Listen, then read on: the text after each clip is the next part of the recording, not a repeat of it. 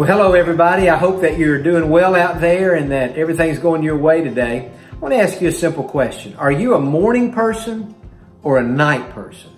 Now, most of us are one or the other. Most of us prefer the early morning or the late night. Now, there may be some, I know there are some who prefer both. I've got a friend who stays up every night till about midnight, and he gets up every morning about 4:30 or 5 in the morning, and he just does great. He says all he needs is about 4 or 5 hours of sleep.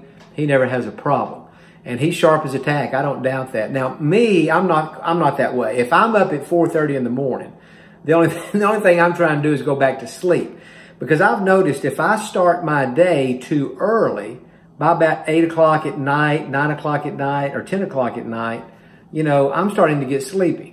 And I don't want to be sleepy at that time of night because that is my favorite time of day. I want to be alert and awake, and I want to be able to enjoy the nighttime. So I would say that I'm more of a night owl than a super early morning person. Like right now, it is 10:51 at my house when I'm recording this video. Now, you're probably listening to it in the daytime, but I'm recording it at almost 11 o'clock at night because it's just my favorite time of the day. And I read a verse the other night, and it spoke to me out of the Psalms, and it really spoke to my heart. And I felt like that after I was thinking and processing that, it was kind of like God just said, do a devotional on that because somebody needs to hear that. So I want to give you the verse.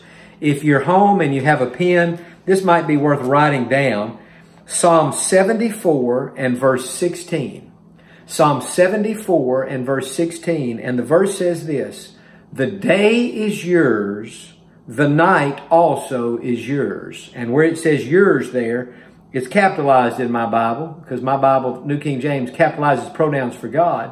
And so it's saying the day is God's and the night also is God's. And so just like God made the daytime, God made the nighttime. Now, I think we're all familiar with the passages in the Scripture that emphasize the special features that the early morning hours have. For example, in Psalm 5 and verse 3, the psalmist said, my voice you shall hear in the morning, O God. I will direct it to you and I will look up. And so the psalmist loved the early morning hours. Mark 1:35, it says of Jesus, having arisen a long while before daylight, he went out to a solitary place and there he prayed. And so Jesus loved the early morning hours. He got up early and he prayed to the Father. We know the resurrection took place early on that first Easter Sunday morning. And so there is something very special about the early morning hours. But again, for me, as much as I certainly appreciate the morning, I really am more of a night person. And I'm more fully engaged at nighttime even than I am in those super early morning hours. And so when I read that verse the other night, the day is yours, the night also is yours. I actually found that verse in another translation that says it this way. The day is yours and also the night. I want to say that again. You might want to memorize that. The day is yours and also the night. When I read that, it was like God said, not only did I make the daytime, but I also made the nighttime. There's something special about nighttime. Now, that doesn't mean that everybody has to stay up until midnight. In fact, we probably should go to bed a little earlier than that, most of us.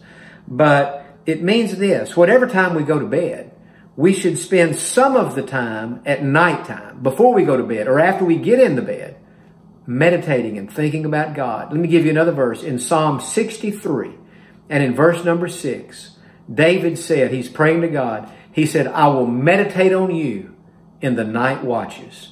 And so David had learned, even when he went to bed, he's lying there in his bed, he's looking up at the ceiling, and he's meditating on God. There's something special about the nighttime. Now, the reason I'm doing this devotional is because sometimes in life, when we go through the loss of a loved one, when we go through a painful situation, when, grief of any kind, or maybe we're battling depression, or maybe anxiety, or maybe this pandemic, and it's kind of got the world upside down a little bit.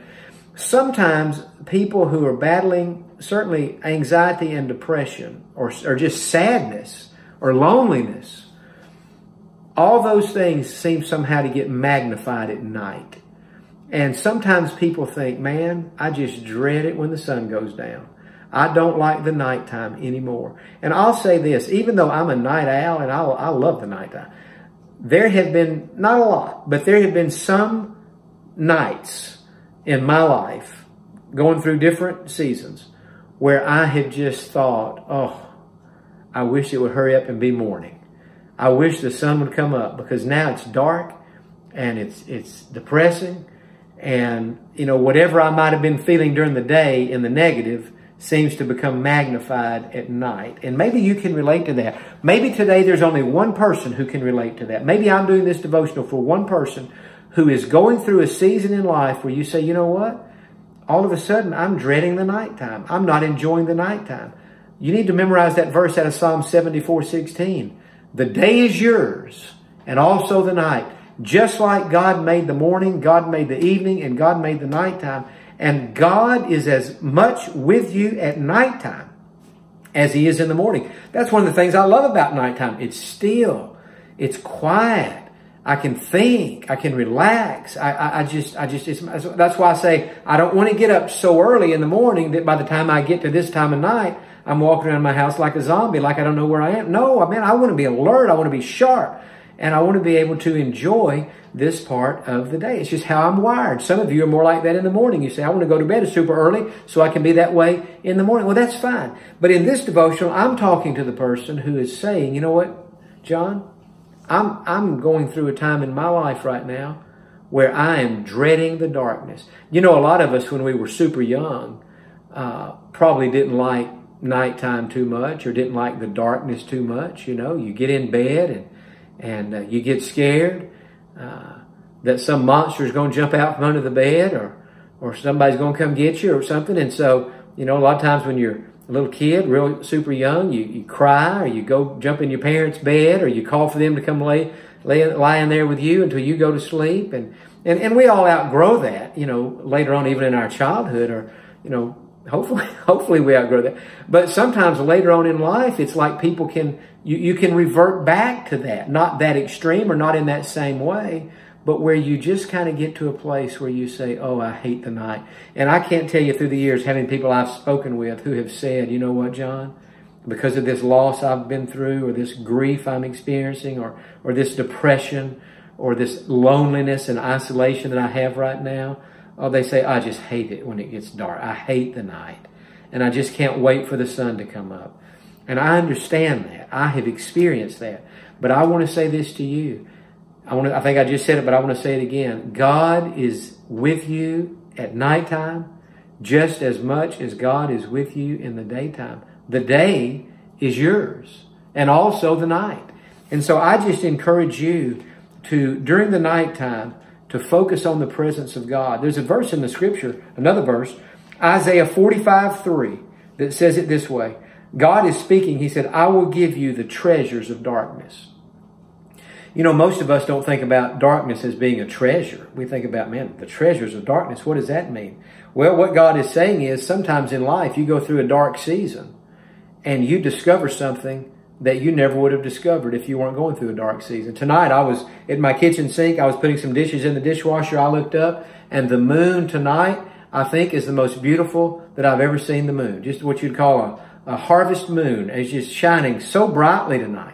But if you think about it, that moon was shining brightly today at noon. That moon didn't just show up tonight. It's been up there all day. But I wasn't able to see the moon until it got dark. When it got dark, now I can see something I couldn't see when it was bright. Well, it happens in life sometimes like that. Sometimes in life, when things are easy and we're not having any problems, we'd say life is bright. Well, great, praise God, that's a blessing.